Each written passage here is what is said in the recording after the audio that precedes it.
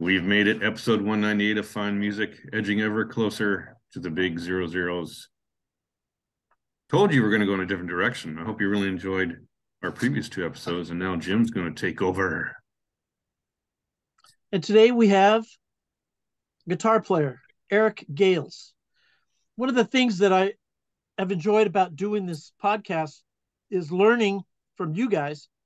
But then another thing that happens is I'll come up with an idea and then I learn on my own just from investigating artists on the internet. And Eric Gales is no exception. I made a little video that I'm going to share with you guys right now. And where did it go? Here it is. Now I have to go back to here and share the screen if I can get that done. Okay, here we go. Okay, view apps. Where I don't see my share screen. Here we go. There we go. There's that. And let's share that. Okay, we have, there he is. And then we have, I am screen sharing right now. Okay, participant. Oh, come on. Drop down menu, drop down again. Come on. More. There we go. Learning all the time. See, here we go. Share sound. Here we go. And this is a little Eric Gale video. It has his discography in it. I had no idea he was so accomplished and prolific. He played at Crossroads, right? I believe don't I saw him at Crossroads. Yeah. You did, On man. YouTube. I'll tell you what, lucky guy. So I'm looking at YouTube here. I'm trying to find. Oh, there it is. Here we go. Eric Gale music for you there. Here's his discography. Born in 1974 in Memphis. His first album came out when he was 17. And really prolific. Been playing in the background. You hear that? Yep. Also known as Raw Dog.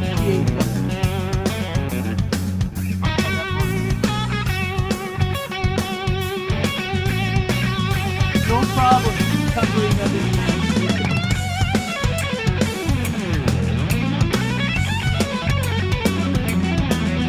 I guess the word virtuosity comes to mind.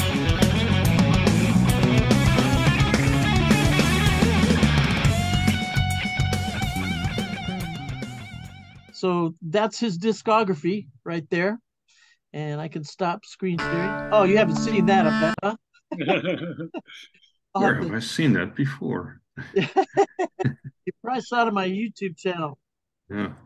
You can't hear that anymore, can you? No. No. Oh, good. I can. I'm going to try to stop here. Eric Gales, he covered the big six there. Really great. What's that? He's got tribute albums to the big six, one at a time, like Jimmy Page, Eric Clapton, Robert Johnson. Oh, yeah. Santana. Yeah. I mean, left-handed guitar player with the strings upside down. Too Close to the Fire. If you haven't heard that song, you got to cue that up and play that. It's on YouTube.